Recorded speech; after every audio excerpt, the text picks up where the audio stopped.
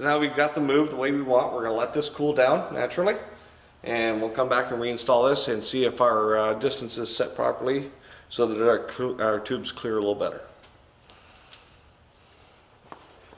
On the water pump housing, now that we've determined that we're good with our location on these, we're just putting these in by our finger. Now, these actually come with lock washers, and that's right from the factory. If you're going to reinstall brand new lock washers, then by all means, go right ahead and you won't need any Loctite.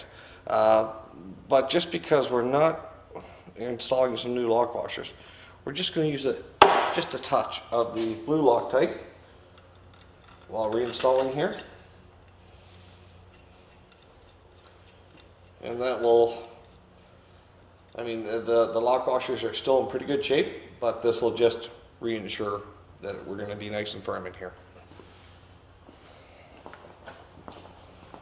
And always remember that the one with the copper washer is at the very bottom. It needs the extra washer, the extra soft washer, in order to retain a really good seal.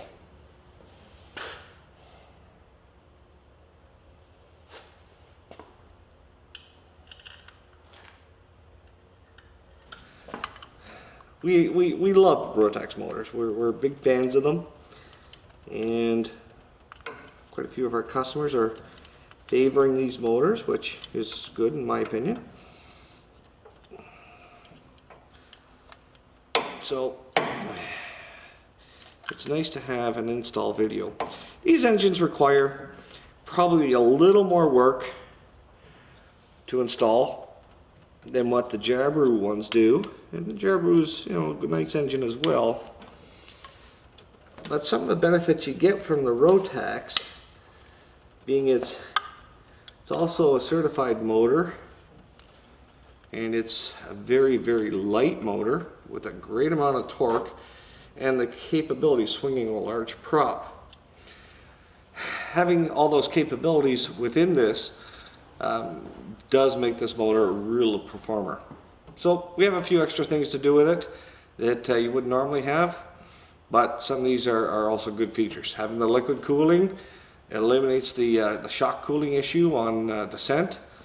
So, you know, it does have benefits. The extra work is worth it. No, I'm not going to put the O-ring back in just yet. Okay, we're going to leave this off for a bit, and because I can easily access it through here. There's lots of room in the back here to be able to move stuff in and out. So, okay, so we've just reinstalled the water pump housing, and just finger tight.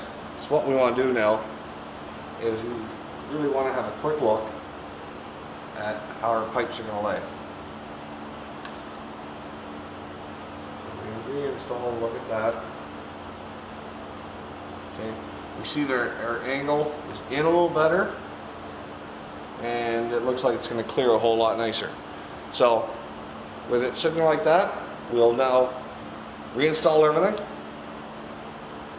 We're going to put a little bit of blue Loctite on these bolts in the back, just a little bit, and see how it all really lays out when it's done. Right, so one of the troublesome parts of installing the Rotax motor is to ensure that you have it as level and as centerline and straight as possible on the mount fixtures. So we have the steel mounts attached to the motor, and now we're attaching them to the aluminum mounts, which are part of the bed and held by the lowered mounts. We've centered the motor, we've checked all the angles, and we're really happy with where it's sitting right now. So what we've done here